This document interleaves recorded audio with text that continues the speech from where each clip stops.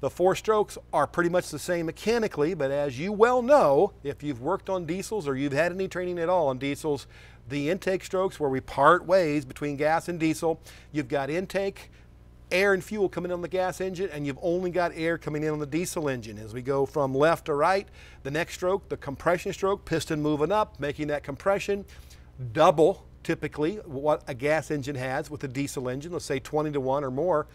We're looking at a lack of ignition, which you would have with a gas engine. We're just compressing air at this point on a diesel engine. We're not going to have an ignition event. So that's what's going to make that 60-degree air, maybe up to 800, 850 degrees if we have a 450 psi compression measurement, as is not that uncommon.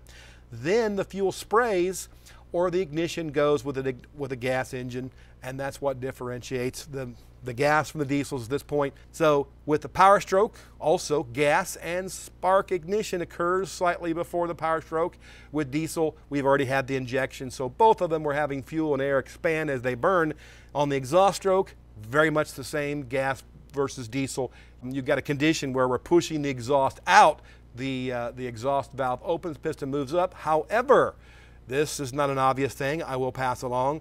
I have not personally seen a diesel engine do residual, or sometimes called internal EGR, where we deliberately open the intake valve and then hold the exhaust valve open a little bit into the intake stroke. So right after that last exhaust stroke, we start stroke number 1 all over again.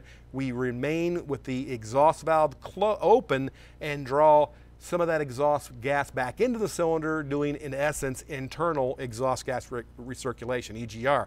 Diesel engines, all that I'm aware of, external EGR, and as you well know, if you're an advanced diesel tech, that's also a pain in the rear, or maybe you might look at the bright side, a lot of money for the shop with issues with diesel EGRs and EGR coolers. That's why we have them, or that's why we have issues with them, because we still are dealing with external EGR, gas engines doing, of course, the cam phasing to get you internal or recirculating EGR.